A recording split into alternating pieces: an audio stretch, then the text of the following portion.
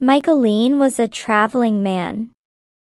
He spent his life traveling around Ireland, visiting people in their homes. In every house he told them the news he had picked up on his travels. There were no newspapers or televisions in those days, and people were always keen to hear the news from Michaeline. Michaeline would recite poems, some of which he had made up himself. Then he would play a few tunes on his whistle. This made the people very happy, and they would always give him a good meal. If it was getting dark, they would ask him to stay the night. They always gave him some money. One day Michaeline called at the home of Owen and his new wife Nora. They had a nice house and a fine farm with cows, hens, ducks, and lots of geese. They never kept pigs. A pig had caused a lot of trouble to Owen when he was a single man, and he never bothered with them after that. Owen and Nora were starting to sit down to eat their dinner, and they immediately asked Michaeline to join them. Michaeline told them all the news, recited a poem, and sang a few songs. He also played some lovely tunes on his whistle. Owen gave him a shilling. "I'll call to the McCarthy," said Michaeline before he left. "But the McCarthy's family have sold their farm and gone to America," said Nora. "Another couple called the Meanies are living there now. You'd be wasting your time calling on them," said Owen. "They are a miserable pair. When the people around here were helping old widow Kelly to cut her grass, the Meanies were the only ones who didn't help. Last week one of my geese wandered into the Meanies' fields, and when I went to look for it, Mrs. Meanie told me she saw the goose flying away over the hills. Next day I knew from the smell coming from their house that they had eaten the goose for dinner," said Nora. "They are both greedy and stupid," said Michaeline. "I will do 3 things to them. First, I will take food for me. Then I will take 5 shilling from them. And later I'll tell people see how silly they are."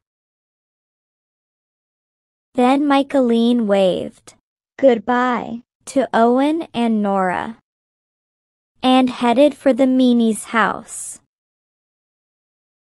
On the way he picked up a stone from the road and wrapped it up in his handkerchief. When Michaeline knocked at the Meanies' house, there was no reply. But Michaeline knew they were at home, because he could see smoke coming out of their chimney.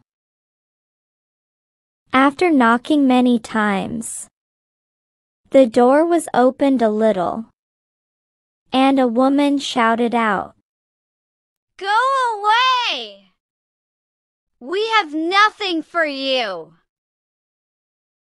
Michaeline said, "I want nothing but a little water. I have a magic soup stone.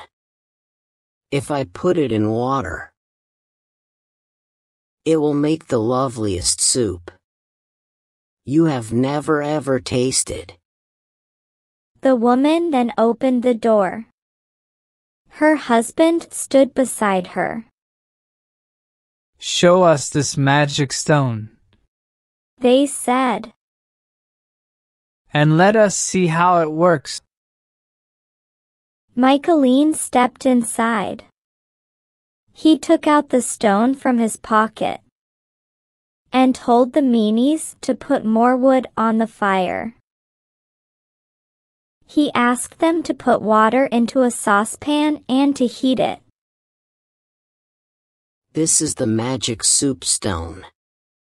He said as he dropped it into the saucepan. We will have nice soup very soon. While the meanies watched him, the water began to heat up. Micheline tasted a spoonful of it. It needs some pepper and salt, He declared. Mrs. Meany gave him some pepper and salt, and he put them into the water. Micheline tasted the water again. It needs meat. He said. Have you any chicken or mutton? Mrs. Meany gave Micheline slices of chicken and mutton, and he threw them into the saucepan. Micheline tasted the water again. It needs onions, carrots and potatoes. He said. When Mrs. Meany gave him these, he added them to the soup. It's ready now, said Micheline. Put 3 soup bowls on the table. Micheline poured the soup into the bowls, and the 3 of them sat at the table and began drinking it. The meanies were delighted with the beautiful soup and told Micheline that his magic stone was wonderful. Then Micheline heard Mrs. Meany whisper to her husband, By the magic stone from this beggar man, then we can have lovely soup every day at no cost. Mr. Meany offered Micheline a shilling for the stone. But the traveling man didn't take less than 5 shillings. Mr. Meany finally handed over the money and grabbed the stone greedily. Micheline put the 5 shillings in his pocket and left the meanie's house.